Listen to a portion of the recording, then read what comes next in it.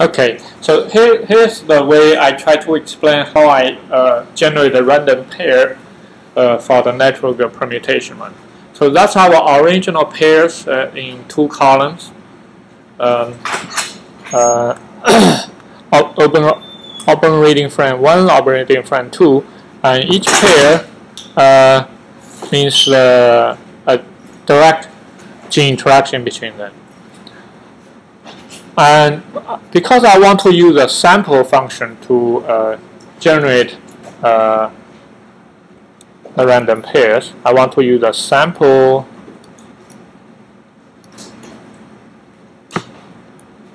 function in R.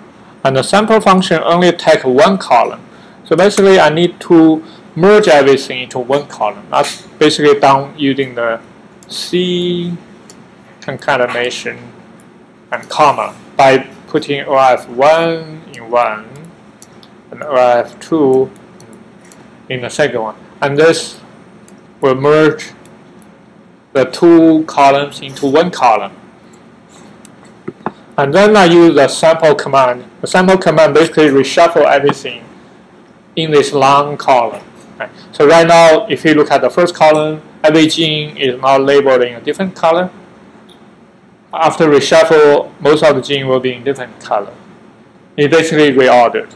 Now, how do I find out the middle part?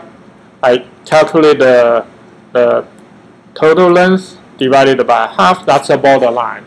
So the first part is I put into 1 column, and the second part I put into another column.